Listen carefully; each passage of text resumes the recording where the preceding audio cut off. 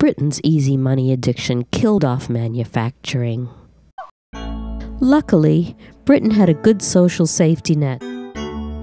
There was free NHS hospital treatment for its citizens, social housing and housing benefit. There were unemployment benefits and reasonable access to higher education. Many of the actors, artists, comedians, and musicians we know and love and still see all over the place today have at one time or another gotten support from Britain's social safety net. It could probably be said that there was a symbiotic relationship between the City of London and Britain's creative community. The wealth from the city enabled a reasonable social security system, which was fair enough because, after all, it was the addiction that killed manufacturing and jobs. The unexpected byproduct of this symbiotic relationship was a boost to Britain's reputation as global leaders in pop music and youth culture. People talk about a universal basic income today. Britain's social security system was almost like a basic income, and this paid off in unexpected ways. Britain has a global reputation as a hip and vibrant center. This isn't the highbrow, stuffy and staid art of the aristocrats in their galleries and their institutions. This is the art of the commoners! When it comes to GDP, Britain's creative sector held its own with the financial sector, creating just as much money. In 2014, 5 of the 10 best-selling albums globally were by British artists. According to an academic article from 2015, the 2 best periods for British pop music were in the 1960s and the 1980s. And the Beatles are still selling records 50 years after Sgt. Pepper's. British pop music history even upstaged the Queen at the 2012 Olympics. The myth of people being unproductive under a universal basic income has been smashed by the British. For even if just one artist becomes successful out of many, that one has the potential to create whole industries around themselves. And often they continue to generate GDP long after their careers are over. The British invasion grew from the streets and took over the world. But are the latest government policies killing the golden goose? The addiction to easy money from the city made Britain vulnerable.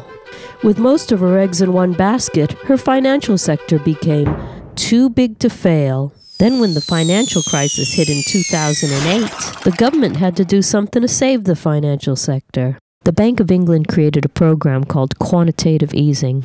Quantitative easing is where the banks just print up lots of money out of thin air, and then they spend it on assets and other mystical financial instruments.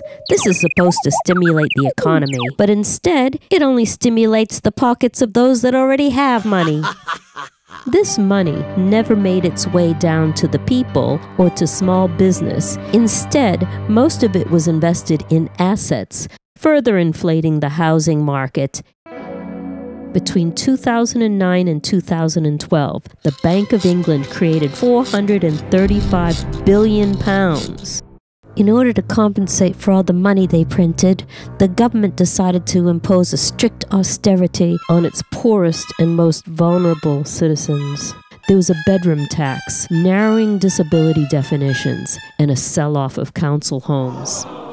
On top of that, the citizens found themselves having to compete with people from all over Europe for whatever remaining jobs were left. Not only were their complaints ignored, but they were called names simply for complaining. Racist. When the British public voted to join the European community in 1975, it was supposed to be just a common market. Little did they know that the EU had more lofty ambitions. The EU began to morph into a federal superstate. Each year, the dues for staying in got higher and higher. The EU imposed an open-door policy where anybody in Europe could work in the UK. This was wonderful for the big corporations who flooded into Britain to take advantage of the low wages.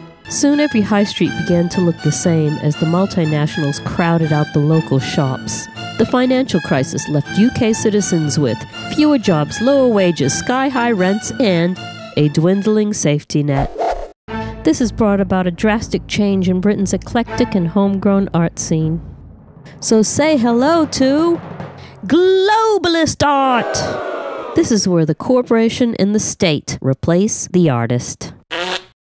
Young people, having suffered the worst financially, can no longer afford to take risks. They work longer hours and have less free time.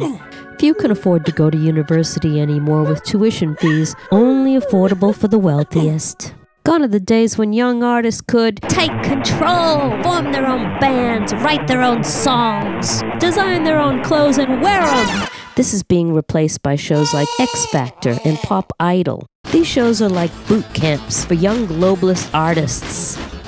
Another word is trained seals. This is where we have the artist demoted.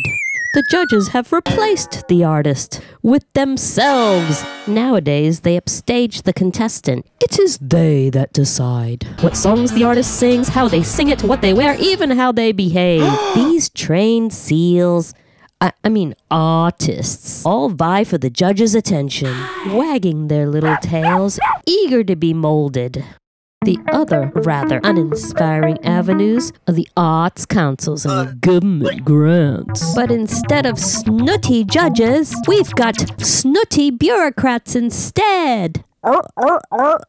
Artists have to apply to these councils, pretending to be vacuous and pompous in their language. I wish to explore the textural capacity of form, which underlies the re-emergence of cultural duplicity inherent in patriarchal normative foundations of primitive cultures. My feces-stained canvas here sheds light on the futility of postmodern existence.